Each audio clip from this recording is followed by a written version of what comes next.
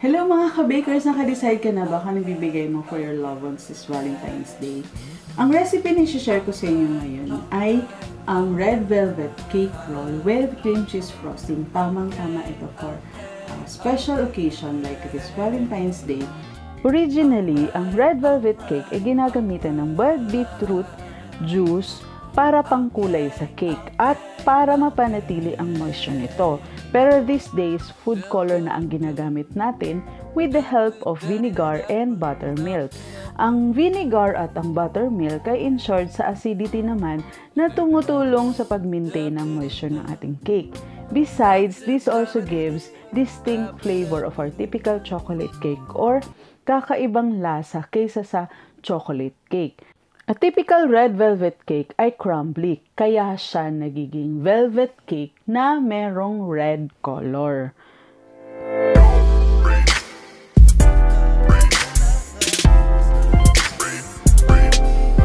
Ang kailanganin natin, 3/4 cup flour, 1 tablespoon cocoa powder, 1/4 teaspoon salt, 5 egg yolks, 1/4 cup sugar, 1/4 cup melted butter, and 1/3 cup milk, 1 tablespoon vinegar, and 2 teaspoon red food color. Pinakauna muna natin gagawin, prepare natin yung ating buttermilk. So, paano ba natin gagawin? Using our vinegar, ihahalo lang natin siya. Tapos, paupuin lang natin siya or tabi muna natin siya for 5 minutes hanggang sa magbuo-buo siya or mag-curdle ang turn niya. Tapos, i-melt natin itong ating butter.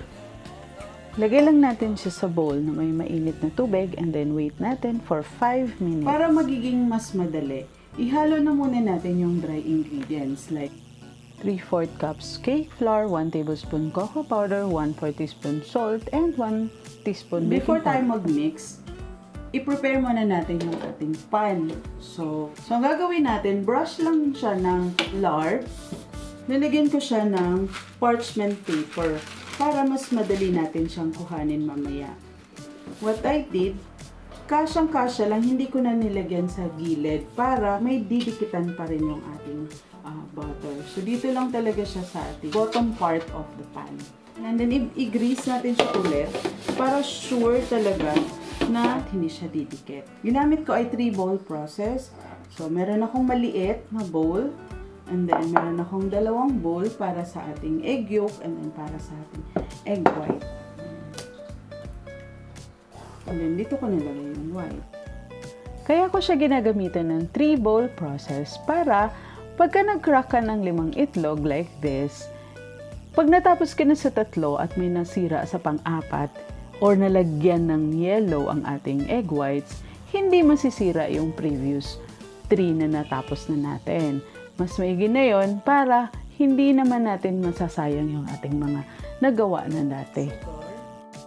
Ating 1 white sugar and then i-whisk lang natin hanggang sa ma-dissolve yung sugar.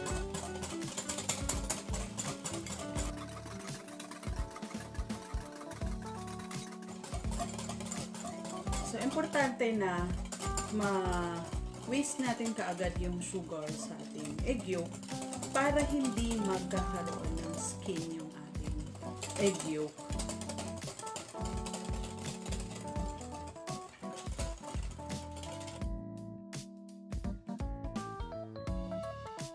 Agad na siya.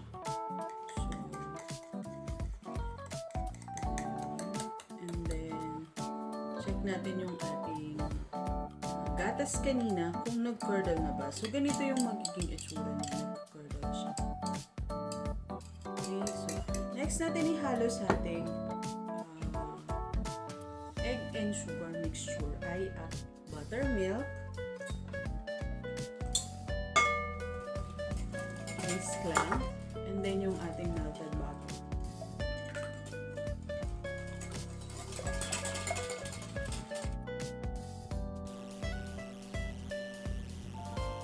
Add natin yung dry ingredients. And then, sift natin. Importante na i-sift natin to para mawala yung lumps at wala tayong buo-buo na makakain pagka na-bake na yung cake.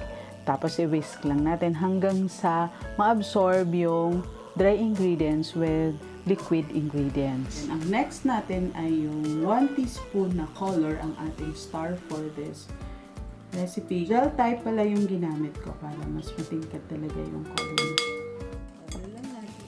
Pag hindi pa natin na-achieve yung deep red na color, pwede kang magdagdag ng another teaspoon.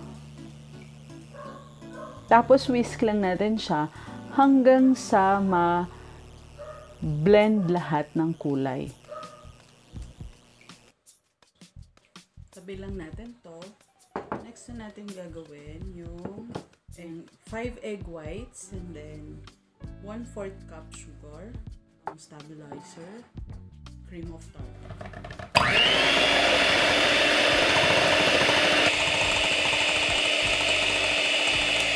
Whip lang natin hanggang sa foamy stage. And then,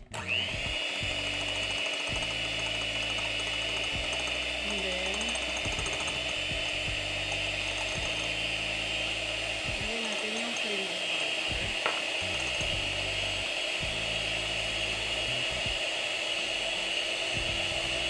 Dagdag natin yung white sugar pag nag-soft peak na siya or magiging puti na yung egg white natin. Dahan-dahan lang siya, gradual lang natin ilagay para talagang ma-dissolve siya during whipping.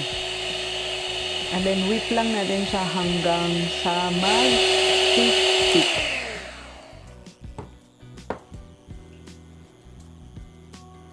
Or yung palatandaan niya, pagka iangat natin yung ating whisk attachment, magkakaroon na siya ng pointed peak. So, yun na yung palatandaan na pwede na natin siyang i-mix sa ating batter. Kagaya niyan. So, tingnan nyo naman ang shiny ng ating meringue.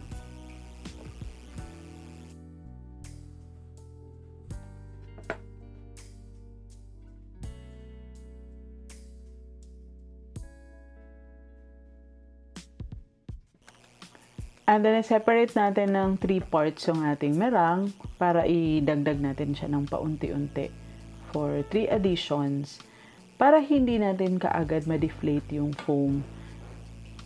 So, yung pangatlo, yun na yung pang-stabilize ng ating butter. So, ang folding technique from outside sa middle, kuhanin natin hanggang ilalim, hanggang sa wala na yung color puti at red.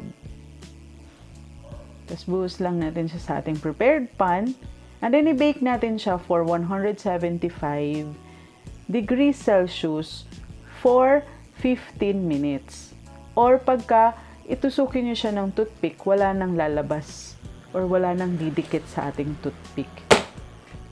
Tap muna natin siya na mawala yung big bubbles para wala tayong Habang binibake pa natin yung ating cake roll, magpe-prepare na tayo ng ating cream cheese frosting. It really goes well yung taste ng cream cheese doon sa ating red velvet cake. So, i-cream lang natin yung ating softened butter hanggang sa magiging smooth siya.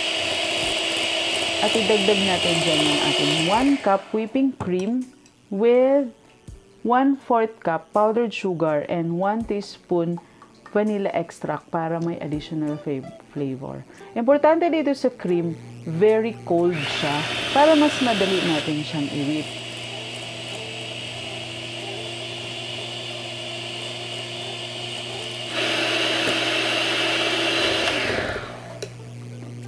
Tada! Na-bake na yung ating red velvet cake roll. And then, dust muna natin siya ng cake flour bago natin i-roll. And then, i-roll natin siya habang mainit. Pagkalabas sa oven. So, para mas madali siyang ma-roll at saka para hindi siya mabibiyak. So, importante na mainit pa siyang i-roll para magkaroon siya ng memory na na-roll na siya. tanggalin muna natin yung ating parchment paper na nilagay kanina. 'Di ba? Mas madali pagka merong parchment paper para hindi talaga dumikit at natatanggal talaga siya sa ating pan. And then, pag-roll naman natin, importante na mag-letter C tayo sa ating kamay para hindi siya mabibiyak. And then, soft lang yung pag-roll. And then, palamigin natin hanggang sa siguro hindi lang matunaw yung ating icing pag nilagay.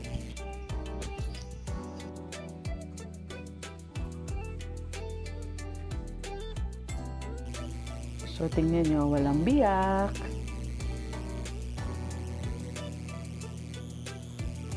Tapos, ang paglagay natin ng icing, yung tamang-tama lang na hindi siya masyadong mag-overflow. Dito, sobrang natuwa ako. So, yung ibang part, maganda pag doon natin lalagyan ng mas maraming icing sa pinakabilog dyan. Mas maganda kung mas marami tayong mailalagay na icing dyan para maganda siya tingnan mamaya pag roll yun na natin.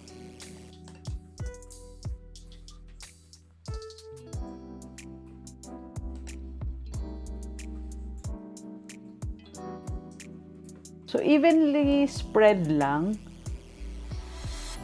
para talagang merong portion lahat ng ating cake. May icing talaga silang lahat.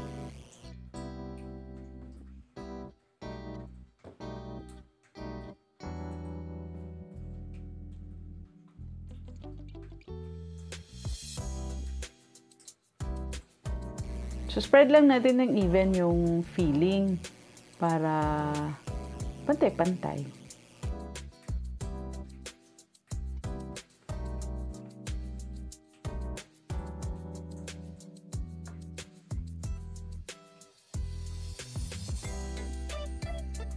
So, sa palagay ko, sa akin, nagkaroon ako ng konting sobra.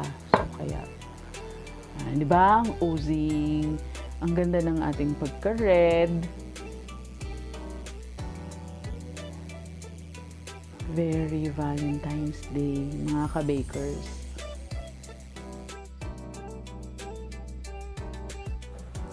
Ready na yung ating red velvet cake roll. Ang gagawin naman nating decoration ngayon ay gagamitan natin siya na star para hindi ako mahirapan lipat-lipat at isang piping bag lang ang magagamit ko. Gagamitan ko siya ng coupler. So, dito lang yan.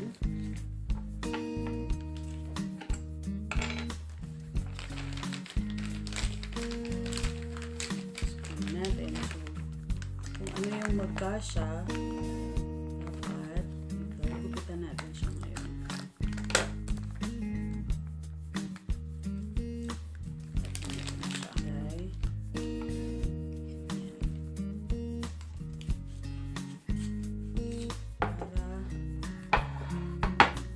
Dali lang.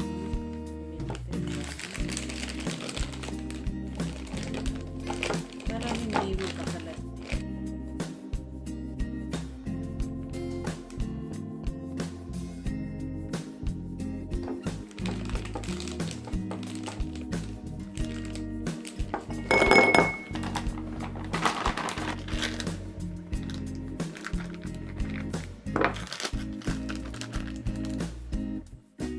So, ginamitan ko siya ng ganitong technique para talagang pantay yung ating pagkalagay ng icing. Pwede na rin na ganito na lang siya, isinsin lang natin yung pagkalagay para naman din may texture. Pero ako gusto ko siyang flatten pa. Ibang texture ang gusto ko sa kanya, ganyan lang na parang rustic lang siya na pagka-spread. Tapos, hindi ko na kinalayan ng puti or hindi ko na fin-roasting yung gilid para talagang makikita na red velvet siya.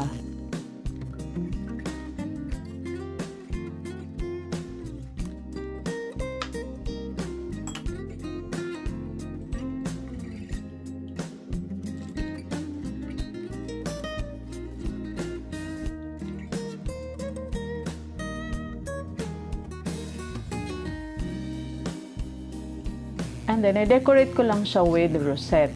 Ideally, ang red velvet talaga, meron talaga siyang crumbs sa portion or sa bottom ng cake. Pero this time, gusto ko siya puti and then decorate lang with draggies.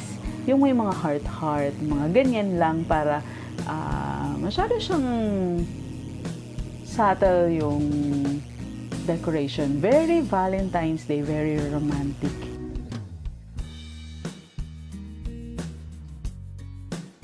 So, tada, ang yummy, di ba? Mga ka-bakers, try nyo siya gawin sa bahay.